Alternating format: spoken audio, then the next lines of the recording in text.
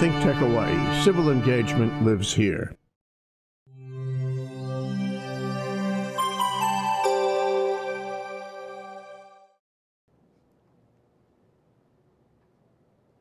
Hello, welcome to Out of the Comfort Zone. I'm your host, RB Kelly, and I'm really excited about the topic we're covering today. It's actually something that's very near and dear to my heart. But first, the theme is always going to be, well, the theme of this show is going to be more of a self-defense kind of aspect. And so for that, the body language tip I want to give you this week is all about what to do when you feel like you're being followed. Maybe you're walking home alone, maybe you're in a group, you feel a little unsafe. Often, the tendency is to don't make eye contact, like just look away, pretend it's not happening, look small, look vulnerable. That's actually one of the worst things you can do. So if you feel like someone is following you or making you feel uncomfortable, or maybe they're about to try and hurt you in any way, you want to turn and make eye contact. One of the messages this sends is that I see you. And if someone's following you, going to mug you, going to attack you in any way, often they are counting on the fact that you won't see them. And eye contact, when you look and you turn and you look at them, that is a way to say, I see you. And if push comes to shove, I can identify you in a police lineup. So if any time you're feeling uncomfortable, make sure you look and clearly see who is making you feel uncomfortable. Make sure you can describe them, because that could potentially save your life. Now, our book of the week is in the same similar vein. The book of the week is one of the ones that I've read that I really love. It was introduced to me in high school by my debate teacher, who wanted all of us on the team to stay safe even as we were traveling throughout the state. And I loved it so much, I promptly gave my copy to my mom. So my team's about to pull up this book on the camera. You can see it's called The Gift of Fear. It's written by Gavin DeBecker. And this book is all about how you can survive and protect yourself from violence. It talks about your survival instincts, the way you feel fear, apprehension, and what to do when you feel that. So if you have a child in school, if you live by yourself, if you want to keep your family safe in any kind of situation, I recommend that you check out The Gift of Fear.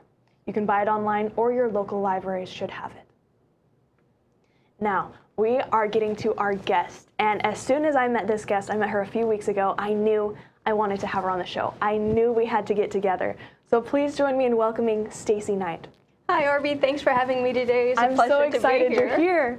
So Stacie, can you just explain to our viewers, what is it that you do? Well, Arby, let me ask you a question.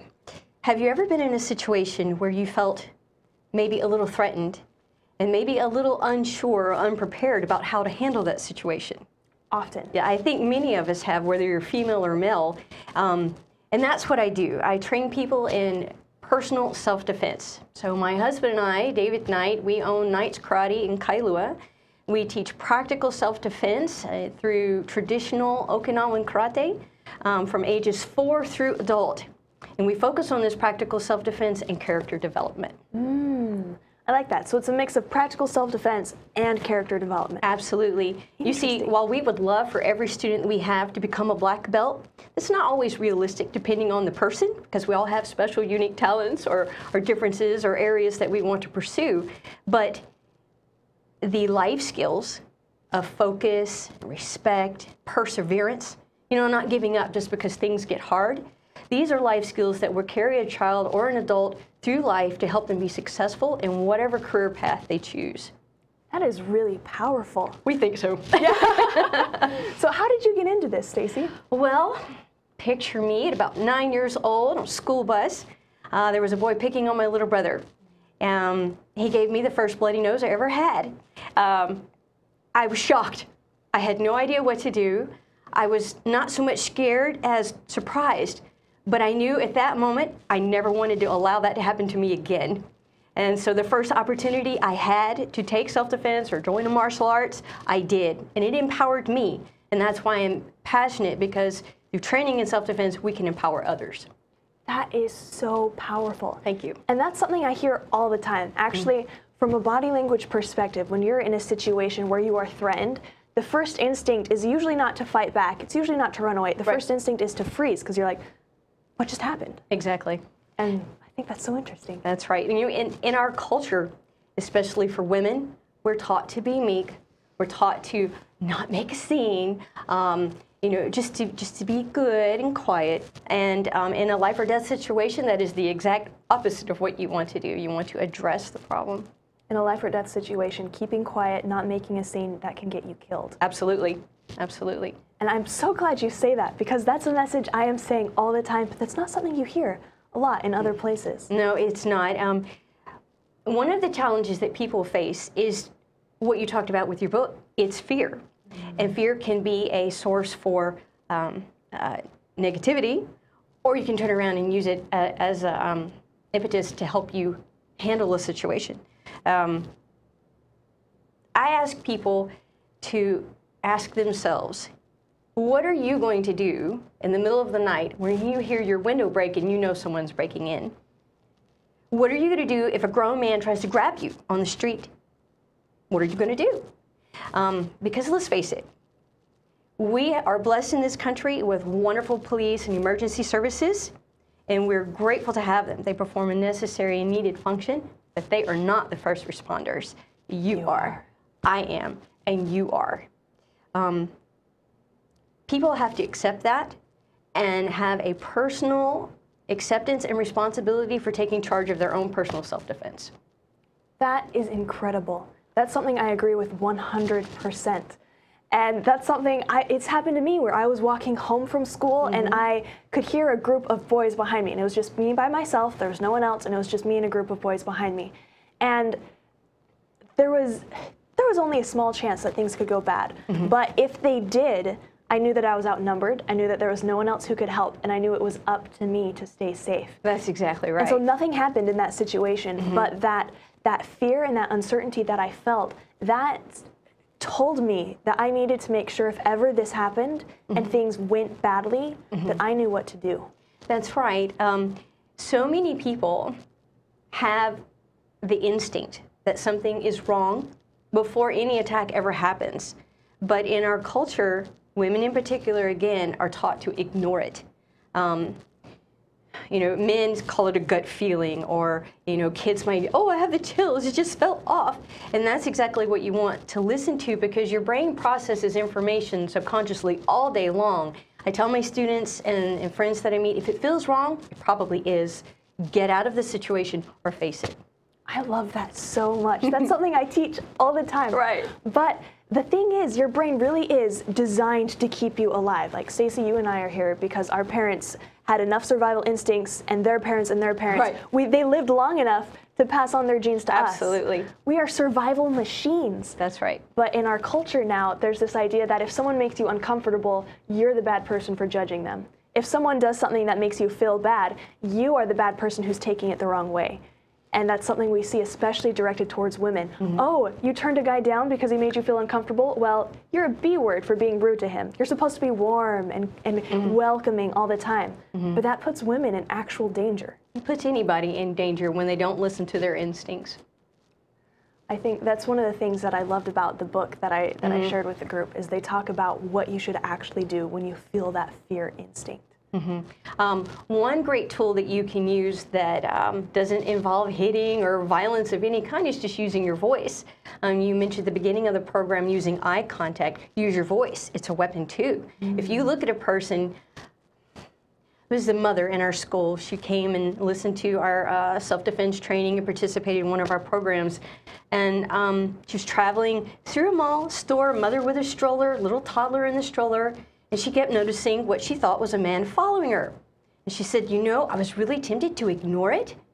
And she said, but I kept watching, and he kept getting closer and closer. And she said, since I turned around and did what you said, I turned around and said, why are you following me, as loud as I could in the store? And she says, I was embarrassed, but the man turned around and left. So common sense, self-defense is common sense, but it's effective. That is so powerful. Absolutely. Because I know there are so many people I've met who in that situation, they feel like their only choice is to shrink down, ignore it, maybe they'll go away, please, please just let them go away. And do they go away? No, you have to tell that predator that you are not an easy target. Most of them, once you speak or give them eye contact, they will go, oh, that lady's a little crazy. I don't want to mess with her. They'll go pick on somebody else or just leave you alone. And that's really what you want. You don't have to fight them off. You don't have to engage in an actual battle. You just want them to know that you are not an easy victim, because they'll go pick on someone else. Well, that is a very good point. People ask, oh, so Stacie, have you ever been in a fight? And I'm like, well, yes and no. Most conflicts can be avoided just by practicing situational awareness. Don't park in the dark parking lot where there's no light. Go with a girlfriend, go with a buddy to wherever you go. It's just using common sense. It really is. And I love what you said earlier about practicing that, what are you going to do if this situation happens? Because in the moment, as soon as something happens and you realize something bad is about to happen, your brain, your reasoning, it just shuts off. Right. You start operating on instinct. Right. And if you don't have a plan at that moment, things are just going to go south. Our brains are toolboxes. You have to have some tools put in there, and you have to know how to use them. But if there's nothing there, you get the normal human reaction of, ah! Exactly. That makes sense. You are so cool. I'm really glad I had you on the show. Thank you. It's a pleasure. Well, this is actually something, growing up, I was always really passionate about self-defense, and especially for women. And I would make sure I had a little weapon, like whether it was a little pocket knife or like a bunch of pens. I made sure I was always prepared. Absolutely. And I remember one of my guy friends talked to me and thought it was crazy, thought I was overreacting. And then I told him the statistics. Like, there are a lot of organizations that study rape, sexual assault, molestation statistics. And one of them found that 3 out of 4 women will be sexually assaulted in their lifetime. That's a huge percentage. Huge percentage. And I told that to my friend, and he just jaw dropped. Like, he was shocked that it was such a big problem, because it's really hush hush. Yep. You're not supposed to talk about it. It's not really a problem. That's what predators do. They hide. They're actually cowards. I think so. And they're like the bully on the playground. You may still get hurt if you challenge them, but they'll know from then on that you're not going to be easy target anymore. And I think that's really powerful, to not be. It is. People have to stand up for themselves. Who else is there? Really? Let's do the math, all right? If there is a situation, say you're walking home, someone drags you into an alleyway, all right? Are you able to call the police? No. Probably not. Let's see. Is there a standby? Is there a person standing by who's willing to help? Probably not. Even if you're seen, people are much more likely to turn away and not get involved. They are. They don't want to get involved. They don't want to get hurt either. So it is really up to you. And I know there are a lot of our viewers who are probably like, oh, you're being paranoid. Oh, you're being, like, this is a violent mindset. Like, what are some of the criticisms that you face in your line of work? A female on a power trip. But I'd like to quote Dave Grossman. He compared society to a herd of sheep, the sheepdog, and wolves. Most people are the sheep. Yeah. And it's not a negative thing. We just kind of go through life minding our own business, doing our thing. We don't want to acknowledge that there are wolves out there. It's scary. It's scary. But with the proper training and with practice, you can go, oh, there is something I can do to at least try to protect myself. And then that's where the sheepdog comes in. So you and I are more like the sheepdog saying, wolf, wolf, get ready. Trying to tell people to prepare themselves, absolutely. And to equip them and empower them, because they can if they want to. They can. They can, absolutely. I think it's actually really easy to prepare to stay safe. And when we get back from a really, really short break, stick with us. We'll talk about some more strategies that you can use to keep yourself and your family safe. See you in a minute. Aloha, I'm Keli'i Akina, and I'm here every other week on Mondays at 2:00 p.m. on ThinkTech Hawaii's Hawaii Together. In Hawaii Together, we talk with some of the most fascinating people in the islands about working together for a better economy, government, and society. So I invite you into our conversation every other Monday at 2 p.m. on ThinkTech Hawaii Broadcast Network. Join us for Hawaii Together. I'm Keli'i Akina. Aloha.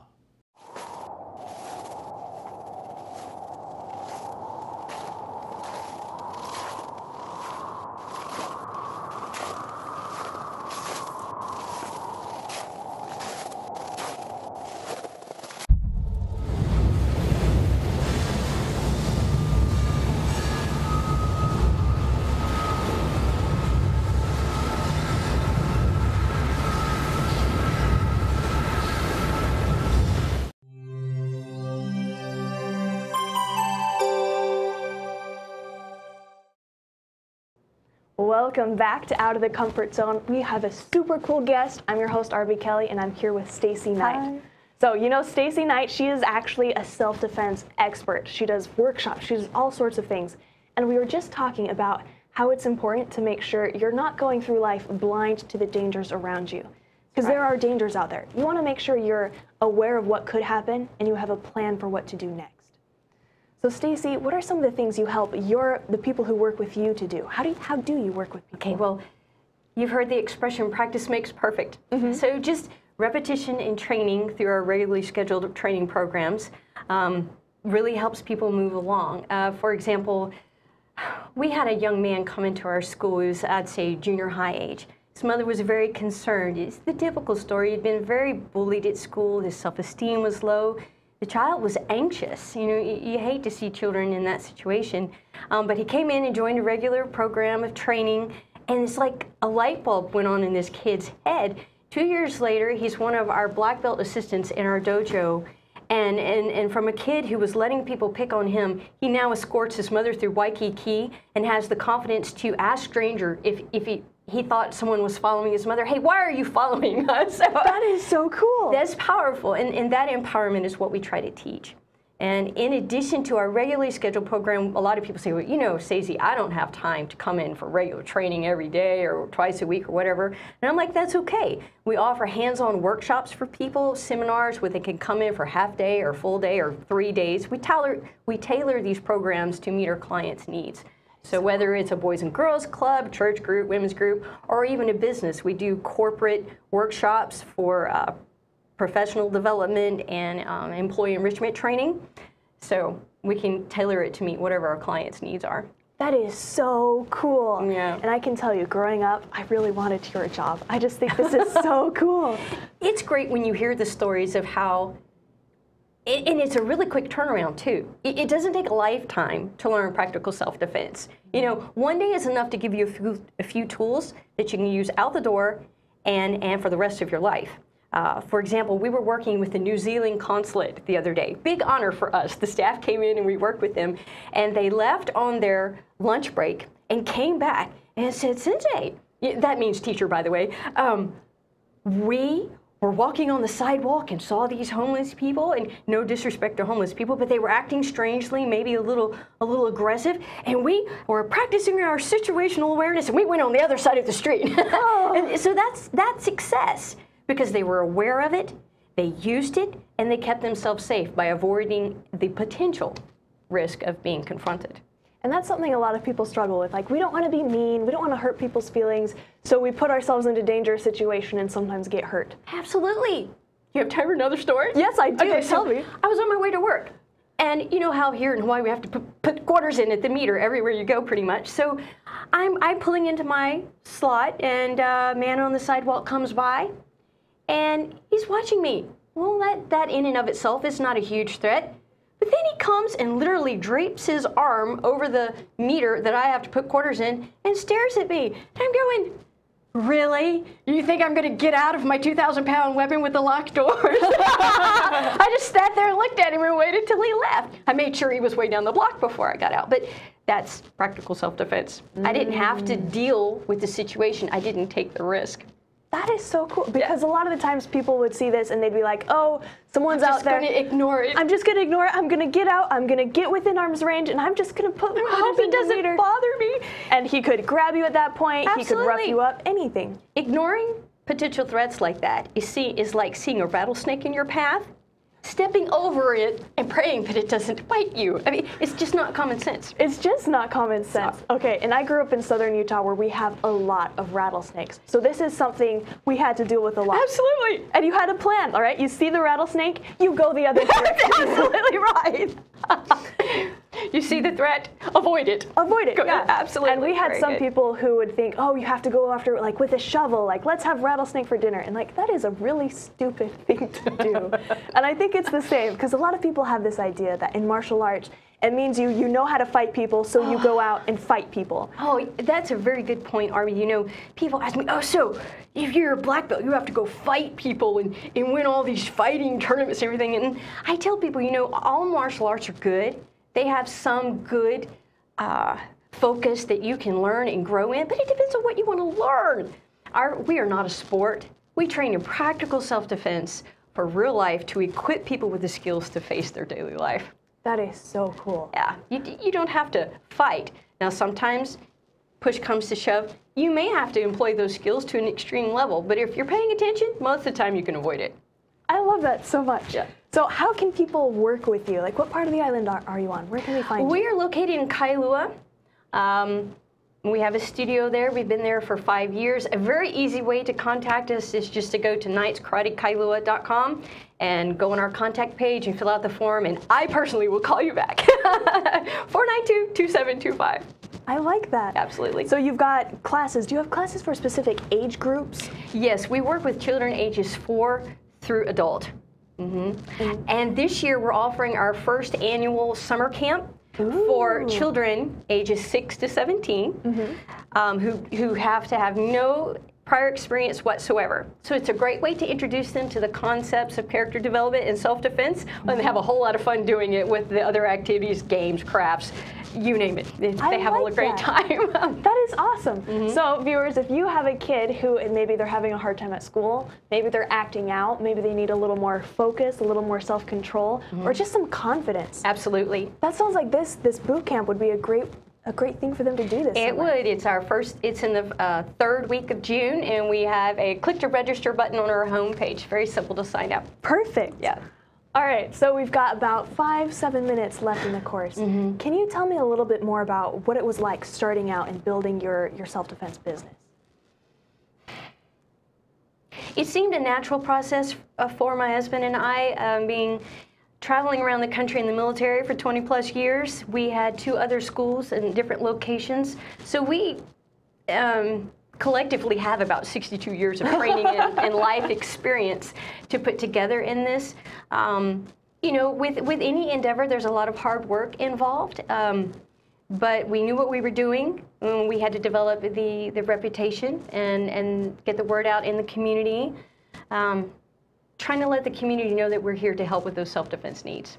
I think that is so cool, and there is such a need for this. There is. In schools today, educators have, I think, one of the most difficult jobs they could possibly have. I have so much respect for them. I did that job for 1 year, and that job was not for me. You needed to have a degree in drill sergeantry to maintain discipline. In fact, at the risk of sounding controversial, public schools, any school system, because they don't want kids to fight, and no one does. I'm not promoting fighting, but they actually empower bullies by punishing both the victim and the bully. I think you're right. If they could, and it takes more time, it takes more effort, and they're already so overtaxed with responsibilities at the school. It's hard to judge those things or be fair in those situations, because kids, he said, they did, it's hard to judge. But if they could empower the child to stand up for themselves and not punish them for doing so, there'd be a lot less bullying going on in our schools. I think you're absolutely right. And let's get even more controversial. So there are so many attacks going on at schools. Yes. And you see kids who are isolated, who are having issues, and then they reach out and they hurt the people around them. And it seems like, I'm sure a lot of our viewers are thinking, oh, don't send bad kids to karate and teach them how to fight. But I think it would actually make a difference, because it sounds like in your classes, people learn how to belong. They learn focus. It definitely does build a community. Now, training in martial arts is not a fix-it for everything, but it is definitely a good route to try, because the kids are disciplined. They are required to follow a strict code of behavior, and if they don't get to participate. So there's accountability built in there. But you also have the support of your instructors and your fellow classmates. And students can find that, unlike school or other team sports, they can learn and grow at their own pace. So it takes a whole lot of pressure off of the student. We had a young man come to us one time. He was failing in school. His mother was very concerned, and because he was failing, you know how things just have a ripple effect in life. Well, then he started being a behavior problem at school, and it was just getting out of hand. And he said, "Cincy, can you work with him?" Well, of course I'll work with him, So he came in, I said, you know, you like karate. Yes, Sensei, I like karate. You have to maintain at least a C average in school to do karate. And just that incentive was enough to help him want to learn, was enough to help him try to curb his behavior. He became a B student.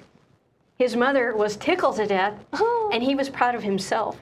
And what was rewarding to me as a teacher was about 8 years later, I came across this child again. He still had his picture of him and I from that many years ago. He says, "Say, I'm still doing good in school." Oh my gosh, what a difference that makes. That's why we do it. You know, it's the reward of helping empower people, because that's a lifetime result. That kid carries that lesson with him for the rest of his life. And anywhere he goes in life, in whether he takes a corporate job, whether he's dealing with people, Absolutely. he'll have those skills. Absolutely. That's great. I think that's so powerful. So, viewers, if you are wanting for yourself or for your family to learn self-defense, to learn a little more discipline, or even just to be a little more active, I would really encourage you to reach out and visit Stacie Knight's karate website. What is the website again? Knight's Karate, Kailua.com.